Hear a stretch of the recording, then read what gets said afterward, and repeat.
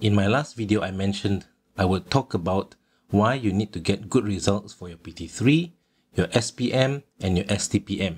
If you've not watched the first video, here's the link and you can watch the first video. Then come on to this video to continue, alright? My name is Mr. Wee and I've been in education for more than 20 years and I'm very passionate about students' academic development and personal development. In this video, I'll talk about why is it important to get good results for your PT3. So if you're in Form 1, if you're in Form 2, and also Form 3, if you're in Form 3 now, you've got to buck up to improve your results for your PT3. Now, why do you need to have good results? Part of the answer is the underlying question of what is your ambition. In the first video, it's goal setting. You need to have a goal. What is your ambition? That is the big picture that you need to have.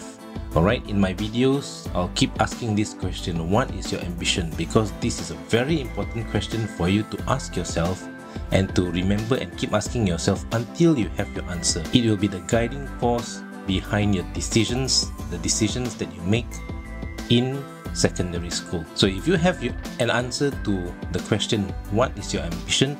Excellent, great, you are on the way to achieving those goals. If you do not have an answer, it is important and more important for you to get good results because you're still unsure what you want to do. Now, why is it important to get good results in PT3? To be able to understand why this question is important, you need to know what happens after you complete your PT3 exam. After you complete your PT3 exam, the school will have to decide which subjects you will be taking for your Form 4 and Form 5, which means the subjects that you will be sitting for in your SPM. Now, if you do not have a goal, if you do not know what your ambition is, you've not thought about it, if you're lucky, you get good results for your science and maths, then you go into the science stream. If you didn't bother to study, you didn't do well in your PT3, you go into the arts stream because it's impossible for you to go into a science class if you don't do well in science. So you go into the arts stream. Just imagine, a lot of you are now very interested in computers. Whether you really are interested in computers and IT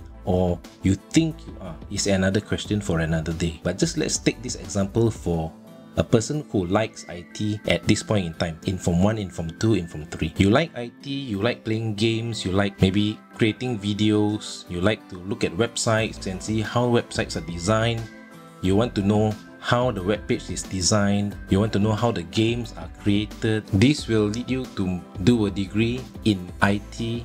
Let's just say you didn't do well for your maths and your science in Form 3 in PT3. The school will decide that you have to go and take either a business stream or into the arts stream. This means you will not be able to take AdMaths. Why AdMaths? Because AdMaths is one of the entry requirements for a student to be able to continue his or her study in IT. So if you're interested in IT, but nobody told you that AdMaths is important, you don't study, you don't practice your maths, you don't do well in your maths for your PT3, then you don't get to do AdMaths in Form 4 and Form 5. When you don't do AdMaths in Form 4 and Form 5, then you will not be able to qualify to study IT in your degree. When you want to study your degree, you cannot study IT because you do not have the requirement that they want. This is a real life situation. This happened to me. I was interested in IT, but I didn't do well in my AdMaths. I couldn't do IT. Do I regret? Yes, I can't have a degree in IT, which I wanted to, but I didn't know when I was in Form 1, Form 2 and Form 3. That's why I'm creating this video to let you guys know earlier on in advance. You want to do IT, you need AdMaths. So that's an example, alright, if you want to do IT. So you decide what is your ambition early now, start deciding. Think, do some research, look at your interests, look at your parents. Do you like what your parents do in their careers? Do you have a role model? Do you look at somebody, an uncle, an auntie, a friend, his or her parents, and you want to be like them? Do some research, ask questions, ask your teachers. What does a CEO do? What does a mechanical engineer do? What does a doctor do? What does it take to be a doctor? What does an accountant do? What does an architect do? What does a quantity surveyor do? What does a businessman do? Ask questions. Think about this now and decide so that you are able to plan your path, not let other people decide for you. So when you plan your path, if you want to do something related to science or IT, you need to go into the science stream. You need to take AdMaths, right? So you decide from now, and this is the reason you need to study hard, you need to study well, so that you can get good results for your PT3, so that you have an option of the subjects that you want to study in Form 4.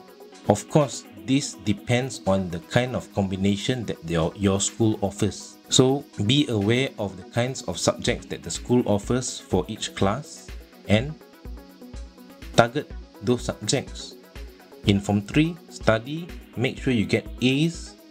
I always tell students, make sure you get A's for science and maths. If you think that you're just in Form 1 and you're in Form 2 and you don't have to make any decisions, you don't have to have an ambition, then you are wrong. When you have an ambition in Form 1 and Form 2, this ambition will guide you to study properly, to study well, to develop yourself academically and also non-academically. When you have good results in Form 3, your options for the subjects that you take in Form 4 and Form 5 will be wider. There will be more options for you. So that is why you need to have good results for Form 3. Alright? If you have learned something from this video and you would like to see more of these kinds of video, please subscribe, click like, and if you've got any comments, please type the comments in the comment boxes below. So I see you in the next video. Bye bye. Take care.